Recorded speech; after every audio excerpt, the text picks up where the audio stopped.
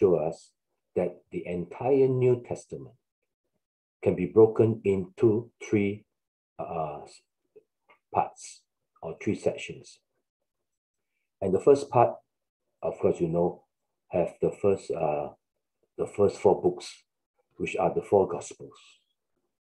Then we have the next part, which is from Acts to Jude, and that is beside the book of Acts. The rest are typically epistles written by Paul, John, Peter, and some others. Finally, we have the book of Revelation, which serves as a conclusion. Now, the importance of this chart is seen in how God is working. God works in a very, very definite way. So in the four Gospels, which are already, the time has already passed, we see that there was this God becoming flesh. God has become a man. And that man is Jesus Christ. But that man is also part of the Godhead. And in particular, if you look at the chart, it tells us that this God-man, this man called Jesus, is the Son. And when he came to the earth, he came not only as the Son of Man, but he also came as a Son of God. But more importantly is that when he came as a Son of God, he came as the triune God too. So you may ask, how is it possible for this man, the Lord Jesus, to come as the triune God? Well, this is a mystery, but this is what we know from the four Gospels.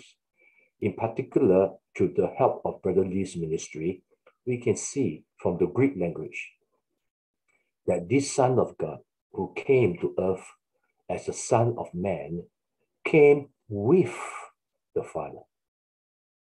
And it came by the Spirit because he was conceived of the Holy Spirit.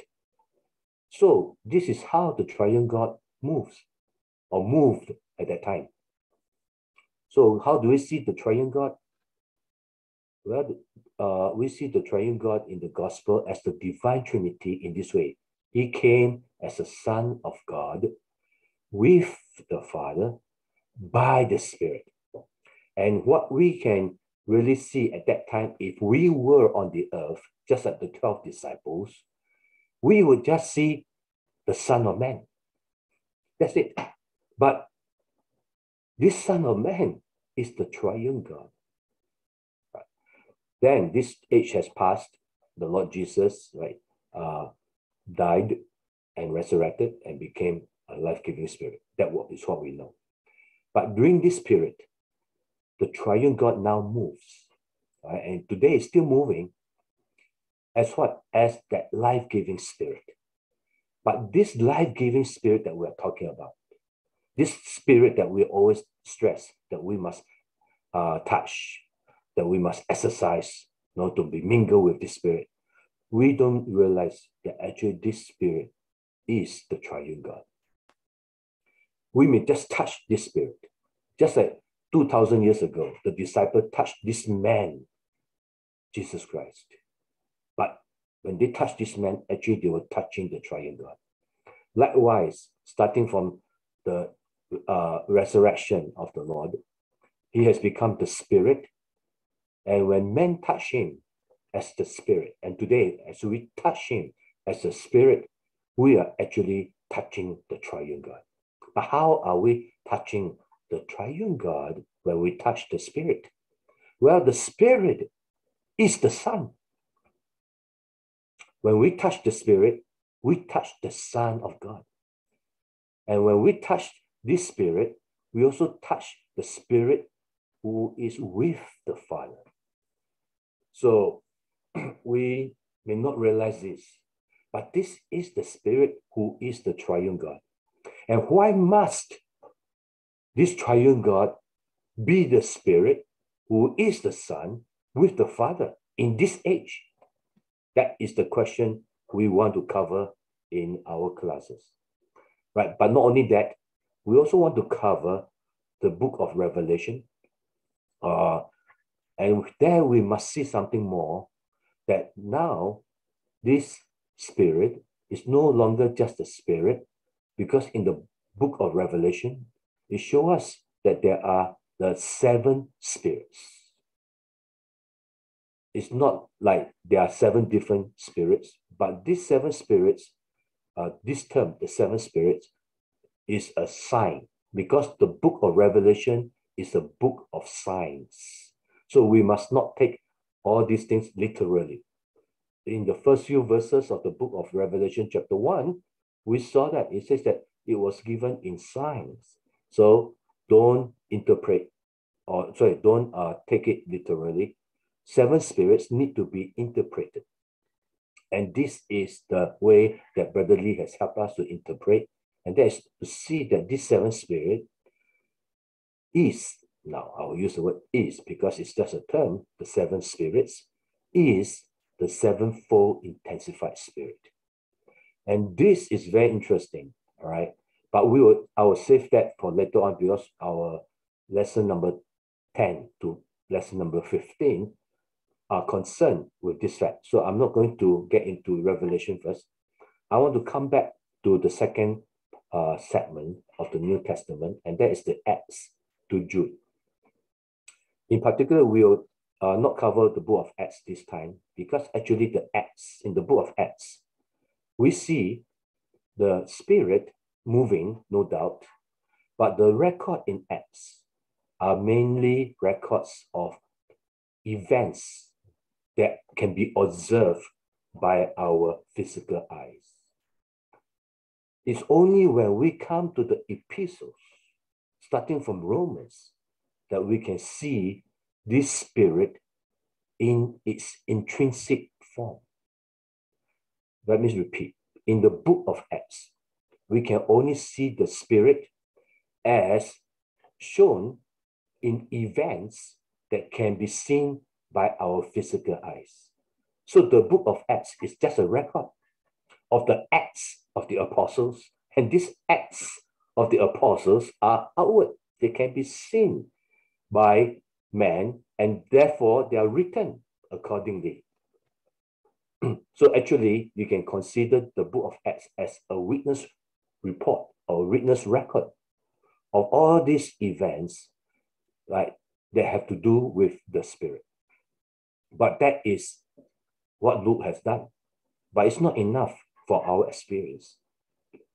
For our experience, we need to get into the intrinsic view of who the Spirit is and what He's doing today. Right, so I hope you can see that this is something very deep. This is something very mysterious, yet it's something that we can experience. Maybe you will ask, and I have been asked by some saints before, that since I'm just experiencing the Spirit, why must it be so complicated that I must know the Spirit? I just touch Him, I just experience Him, I just exercise by calling on His name, and that's good enough. I touch Him, I have the reality already. So why must I get into all this, what's it, intrinsic view, intrinsic knowledge of the Spirit? Well, I do not know how you respond to that, but I will tell you this. If we love God, we would really want to know who God is. And if we want to know who God is today, we would really want to know who the Spirit is. Now, sisters, let me ask you. One day you get married, maybe someday you'll get, okay, let me just say, someday you get married. Would you want to know your husband? Will you just say, oh, it's good. I just know him outwardly. I know that, he works in this bank. He talks to me. Is that enough for you, sisters? If you have a husband like this, just good enough, outward events. He's a good man. I see him come to meetings. Praise the Lord. Or do you really want to get to know him? Likewise, brothers, if you have a spouse, and one day you will have a spouse, you will want to know the wife right now. And this is a universal truth. Let me tell you, this is universal truth. So don't blame me for telling you this. The universal truth is this: whether you are in the US, in the West, or in the East, like Southeast Asia and so on, let me tell you, brothers, you better know your wife. And you better know your wife in a deep way. I know that because I'm in the US now. I come across many Americans who are divorced.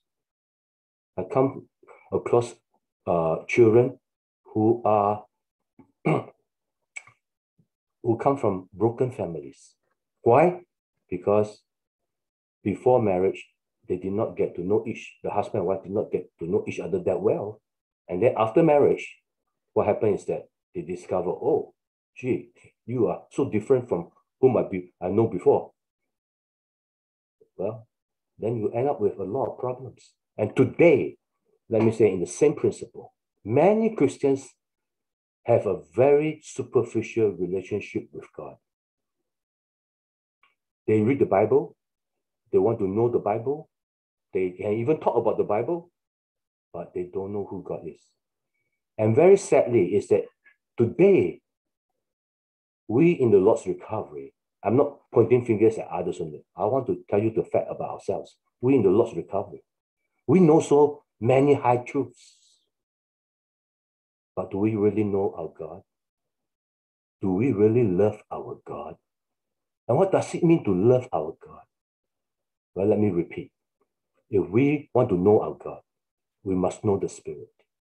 If we want to love our God, we must love the Spirit. So this is what this section from Acts to Jude tells us. And it's very important. And to know this Spirit is to know the Spirit as the Son with the Father. It is to know how this divine Trinity is and does. All right, so with that, we will go into more details and we will cover book by book almost in the New Testament, all right, from Romans, starting from Romans, and we go all the way to John and Jude also, a little part of Jude.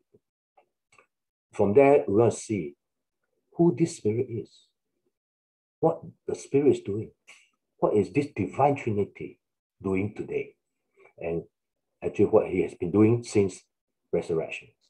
All right, are you with me so far?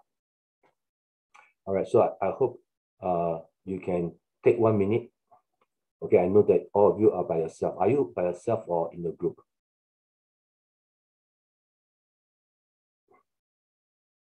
Are you together in the training center? No, so are you by yourself?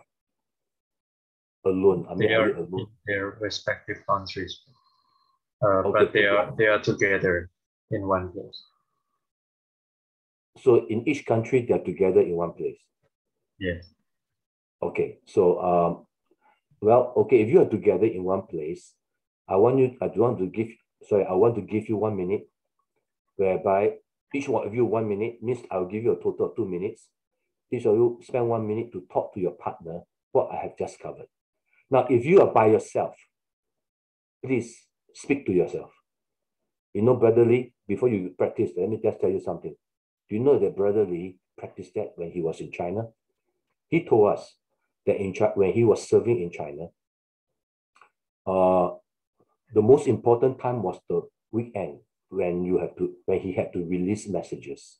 Weekdays, no, he had to spend time contacting the saints, but mostly at night because many saints are working. So during the weekdays, during the working hours, he prepared the messages. And this is how he prepared his messages, not only to get the contents, but he prepared by speaking it. And he spoke it to the mirror. He told us he would stand in front of the mirror and practice speaking. Why? Because he's by himself. He has no partner. But that was a great help to learn to speak, to practice to speak. Don't just depend on going to the meetings and then spontaneously you speak. Those spontaneous speakings actually are not prophesying, and they are of very little value because you don't have the part that says in 1 Corinthians 14, each one has. Right? The verse that says each one has means you must prepare yourself. And not only to prepare yourself for the contents, but like Brother Lee even, to prepare ourselves by speaking before the meeting. And speak to the mirror. I will also encourage you. If you have a mirror, just speak to yourself in the mirror. All right.